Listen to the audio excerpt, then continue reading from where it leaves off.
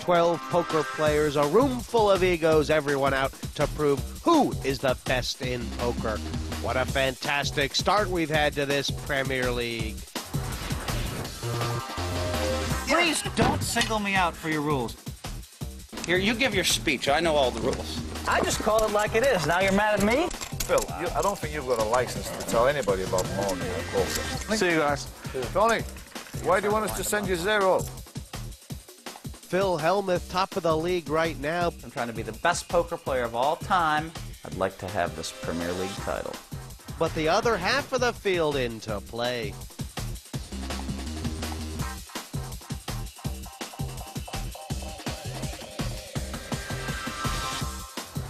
This is how the tournament works. Every regular season match awards 20 points and $20,000. It's 8 points for first place, all the way down to 1 point for fifth. If two players are level on points at the end of the league, the player with the most wins will be ahead. Everyone's got their eye on that final table. The 12-game regular season will bring the top 4 in the league standings straight there. The final 2 seats will be the winners of the playoff matches, heads up between 5th and 8th and 6th and 7th, while the bottom 4 in the league standings straight to relegation. I'm Jesse May, and this is the PartyPoker.com Premier League Poker. With me today, Phil Hellmuth, who stormed to the front in the last heat and is top of the table. Phil, you got to be really pleased about that. Absolutely. It's always great to win and to start out in front with 8 points. I mean, first or second's key, man. 8, 6, and 3 points for third. So you have to get to first or second. First is just icing on the cake, baby. Now, having started this tournament out and dipping your feet into the format, do you think this is going to be an accurate reflection of who the best in poker is? Well, to tell you the truth, Jesse, there's a lot of skill in each individual event, but the fact that you get to play 6 of them makes the difference. So I think you're going to see some of the better players emerge by the end of this thing. You know, starting out winner was great, and now I get to watch. I go from playing and winning to commentating, and I'm going to think it's going to be really interesting to see everybody's whole cards and the way they're going to play, especially because I have to play them all again. Exactly. So let's have a look at who's going to be sitting around the table tonight. Of all the people in this tournament, who's had the most success in the past 2 years, I mean, that's me by a long way. You're going to see me in the final 6, so watch out. I know I'm entering the valley of the giant egos, but I'm not scared. I'm just here to gamble.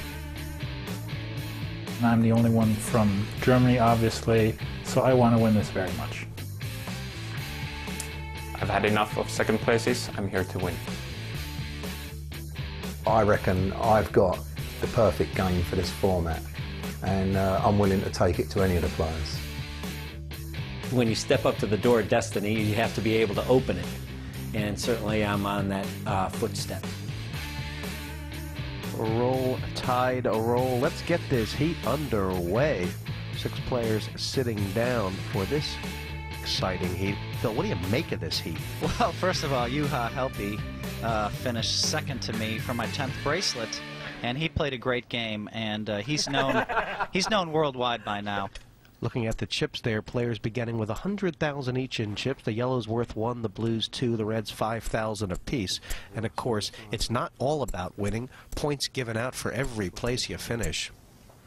Cards out of the chute for the first hand. Now, Phil, in your first heat, the Devilfish tried to take charge early to his demise. Do you think anyone's going to do that here? Kenna James could try to take charge. You know, and look, he has a 10-5, and what's he doing? Sure enough, he's trying to take charge. I guess it was a lucky call there, but yeah, he's going to try to take charge. I don't like that strategy. Ian Fraser's probably going to fold this hand, and it's not a bad fold. I mean, Kenna raised under the gun. If he could see Kenna's hands, he'd re-raise him. Oh, wow, maybe he can, Phil. Wow. That's pretty aggressive by the Fraser, isn't it? I mean, it's like he saw the hand. But I mean, it was just, you got to give him credit. He's made a good play here. I fold too, like my robot friend. I would be folding ace-4 clubs for the original bet, never mind re-raising, but you just give him credit. He's read Kenna's having nothing, and he's raised. It's 9,000 back on KJ. Is there any way he can justify peeling off the flop here? He could. I mean, if he puts... like this all day, is it? I don't know. If I pick up good cards, it will be. I think Kenna's probably going to fold. He wants to take charge, but let's see if he picks up something on Ian. Now, if Kenna is playing like a super genius, he could just move all in here, and there's a high probability Ian would fold. Nope. Well, fireworks the first hand. And Phil, they talk about sending the message early. Has Kenna been warned? Well, I mean, I think Kenna might have to rethink his let me take charge strategy because Fraser popped him on the first hand back.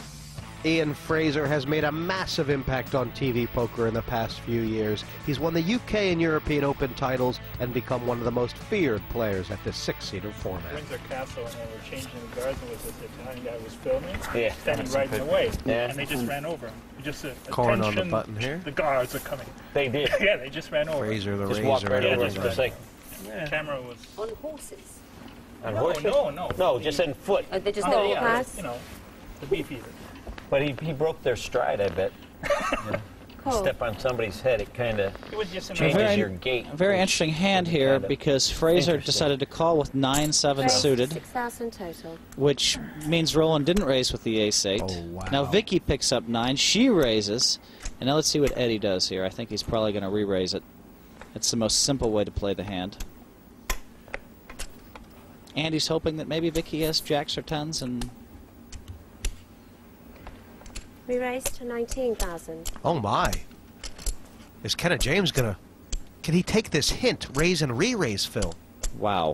Well, you know, you had a limp in, you had another limp in, you had a raise and a re-raise by Eddie Scharf. Now this is, you can't get away from ace-king too often in these things, but this would be a spot where Kenna could actually get away from it. But let's give him some credit. I mean, laying down ace-king is you know, bordering a world-class play there. Pass. Great stuff, and it's cleared the field around. Now what about Vicky? Vicky might decide I that, might need a drink after that might one. decide to call. It's not that much more for her to call, right? It's only 13,000, Phil. So I wouldn't blame Vicky if she took a flop here. If she hits a 9, perhaps she could bust him? Exactly. And she has, you know, Okay. good laydown. Give her credit. That was a very good laydown. Now they're playing the game. There was an ace-king and 2 9s folded before the flop this hand. Wow. Water, says Kenna. I need water after Bring us folding one the back, ace-king Kenna, before the flop. This game of the Premier League season underway. Remember, in this Premier League format, each of the 12 players will play 6 games, trying to accrue points in the league standings that'll keep them in that promotion zone to the final table. That's what he said to Jesse. When you've actually won hadn't seen it, it was bracelets, Mark. trophies, and millions of dollars, think of the shame saw you like if 5 you're in the minutes ago. bottom 4 of these point standings, the relegation zone. Raise 12 in total. And Pass. Fraser really out of the box here. Is he going to get a re-raise from DeWolf? Free raise. 32. Oh my! This is setting up very well for Vicky. Wow. How much is it? 32. And this is going to put Roland in a lot of trouble. Wow. So Fraser made a move at this pot. Roland detected the move with the ace-jack of spades. He made a nice re-raise. That is the least clever thing. And now Vicky has picked up 2 aces. What a great position for her to be in. She's moved all in here, Phil. Yeah, and she goes all in. I mean, very lucky hand for her that, And you is know, her that Ian was out messing around with 8-4, and that Roland made a good read on the 8-4 was very lucky for her. is Vicky, Sometimes someone makes a great read, and it benefits you when you're sitting with a bigger hand behind. is Vicky thinking that Roland might have a big enough hand that she can get action from him? I don't know what she's thinking, but she decided to just stack off, and that's one way to play the hand. That is the most conservative way to play that. And Roland's going to fold quickly too because he knows that he's probably against ace-king. How many chips does he have left is the question. They have $32,000 each in this pot, and